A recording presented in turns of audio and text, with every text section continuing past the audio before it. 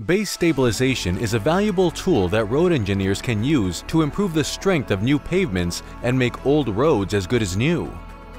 But if you don't perform base stabilization regularly, you might not know what stabilization additives to use. A new guidebook from the Minnesota Local Road Research Board will help you choose the right additives for a successful mix design. You will learn an overview of chemical and bituminous stabilizers,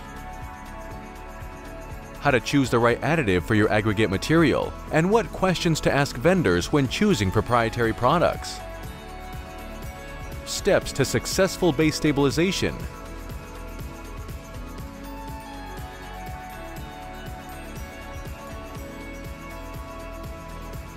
Why base stabilization works.